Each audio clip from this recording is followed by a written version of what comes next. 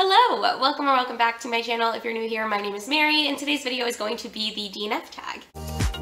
I should have told you that I loved you one more time. So, as per usual, no one tagged me to do this. I just thought it sounded fun, and I needed something kind of quick to film. I'm trying to pre-film a bunch of videos so that I have stuff to go up when I'm moving. So that's what I'm doing right now. But this tag is originally from Gunpowder Fiction and Plot. I will link their channel and their original tag video down below. And now I'm just gonna hop into the questions. So the first question is, do you DNF? And the answer is yes, but I definitely should DNF more.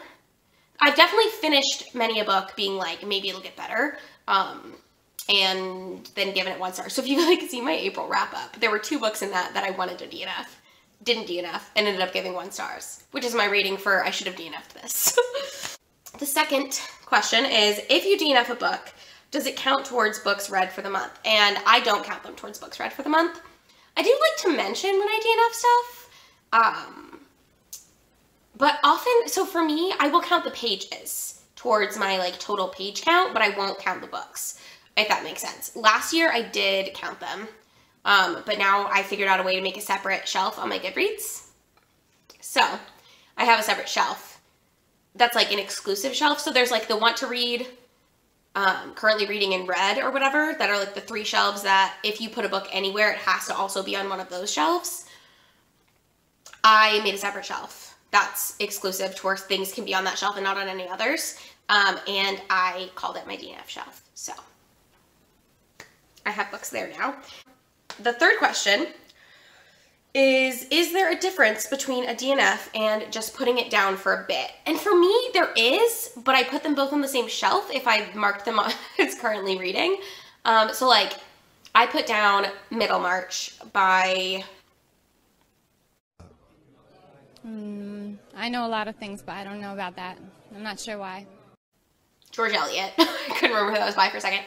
I was doing that as part of a buddy read with Kira Foster, Mary Among Stories, and then like they did a group buddy read with a bunch of people with a Discord and stuff. And I just felt so far behind, had so many other things I would rather read. So I DNF'd that book, but I'm like, I'm not opposed to finishing it. I'm not gonna read it anymore, but like if I get the audiobook back, I'll probably listen to it because I would like to finish it, but I have moved it to my DNF shelf just because like, otherwise it was just staring at me from my currently reading shelf. But typically, I think that's the only book I've really done that with.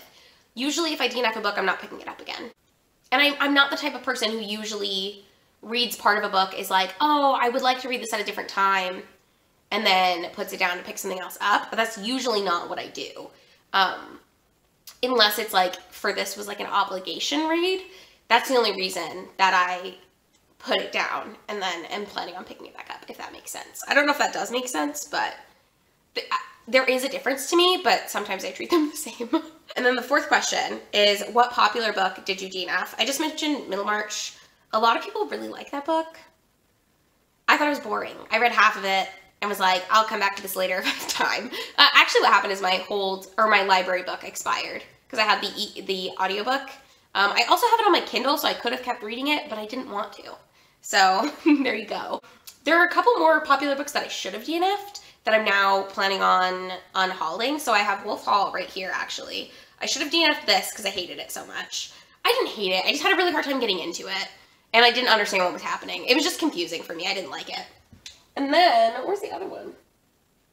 Oh, I don't know where it is. But The Brief Wondrous Life of Oscar Wilde, I really hated. And I wish I DNF'd that as well. And both of those books, Wolf Hall and that one, are both books that I hear people praise a lot.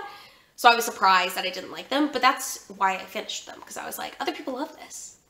Also, I don't like DNFing books that often, because I do book reviews on my Instagram. Obviously, I also do like BookTube or whatever, but I feel like I can't properly review a book if I didn't give it the full shot of like reading the whole thing, if that makes sense. The next question, question 5, what book do you wish you had DNF'd? Like I just mentioned, I wish I DNF'd Wolf Hall. I wish I DNF'd The Brief Wondrous Life of Oscar Wilde. Basically, any book I gave less than 3 stars, I should have just DNF'd. I wish I DNF'd Boomer 1, because I just hate Reddit.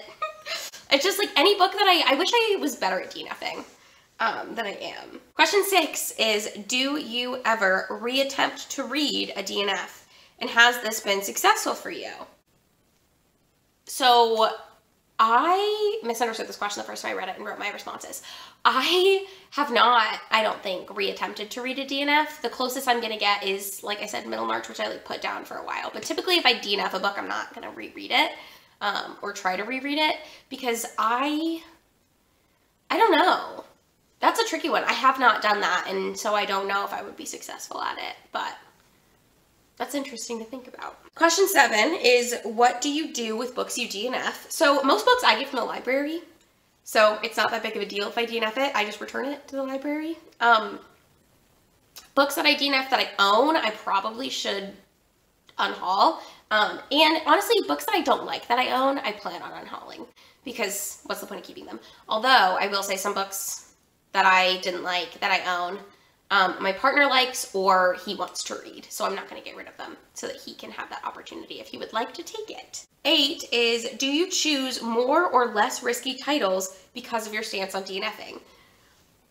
And I am not sure. I pick up books that sound interesting to me, so whether I've like read from the author before and it sounds really good, or whether I hear someone else talk about it. Sometimes I just pick up books because the cover looks pretty or the name is catchy.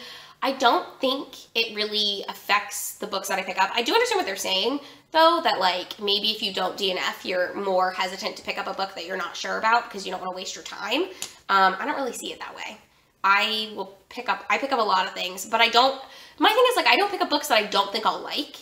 So maybe I pick up less risky titles. I will pick up something that like sounds interesting to me, but if something sounds like I won't like it, I don't read it.